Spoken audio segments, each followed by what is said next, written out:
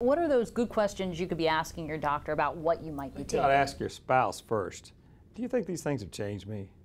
Do you think I'm a different person? I mean, what's going on in my, you know, just have don't we all have to have serious reassessments like all the time? I mean, and you know, are you engaged in this is almost the alcoholics questions, almost. You know, are you agitated at things you used to not be agitated? I mean, what's changed in me? How much of my life is centered on these pills? I tell them the side effects of every pill I give, except for a narcotic, right? I don't say, you could get hooked on this after 5 doses and come unhinged. You know, your children might steal. Now, your children are perfect, but their friends are not, and their friends will come in and steal your pills. You know, you don't have that same depth of, there are nurses are onto it. Much more so, I think, the physicians are.